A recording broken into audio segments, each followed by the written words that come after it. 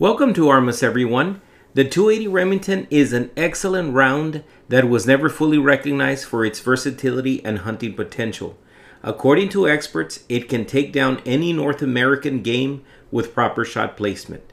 The 280 cartridge has a bullet diameter of .284, and being a 7mm, it flaunts a high ballistic coefficient with bullet weights ranging from 150 to 175 grains. Bullets range from 120 to 175 grains, but standard production bullet weights range from 140 to 165 grains. Today we'll be comparing the 150 grain to the 165 core-locked ammunition. The 150 grain has a muzzle velocity of 2,890, a ballistic coefficient of .346, and a muzzle energy of 2,782. Conversely, the 165 grain has a muzzle velocity of 2,820, a ballistic coefficient of .290, and a muzzle energy of 2,913.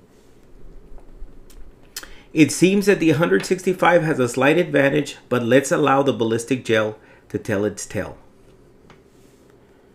Our testing medium will be two 16-inch clear ballistics gel blocks. I'm curious to see the results. Let's head out to the range.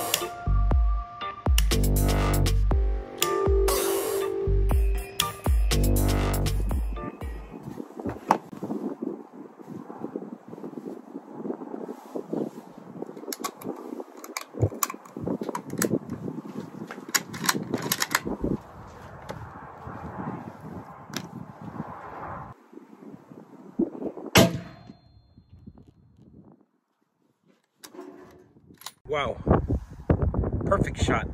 That's the 150 grain core locked in 280 Rem, and you see a lot of disruption right there initially as it's expanding, and then it lies right there, and that is a lot of expansion. Very nice. And these are two 16-inch blocks, so that went past 16 inches.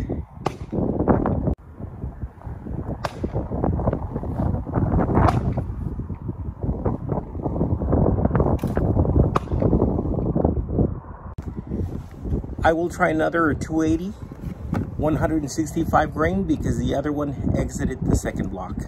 So here goes another 165 grain.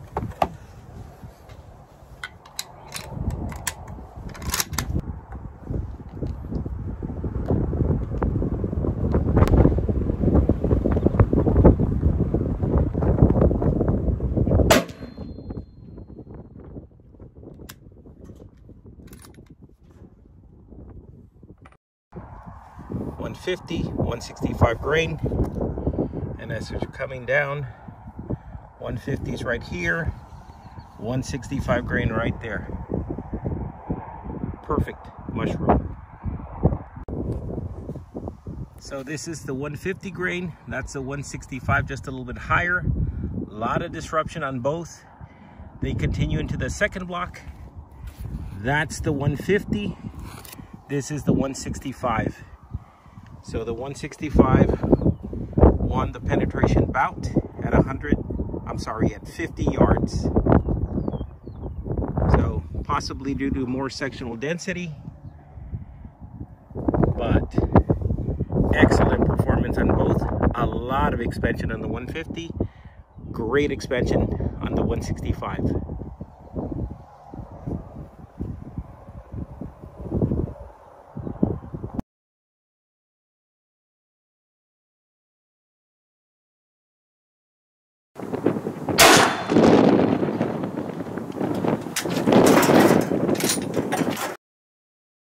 Takeaways. The 150 grain and the 165 grain core locked in 280 Remington performed very well with moderate recoil. The 165 grain penetrated deeper, but the 150 grain hit harder and has a higher ballistic coefficient. These are two excellent big game choices.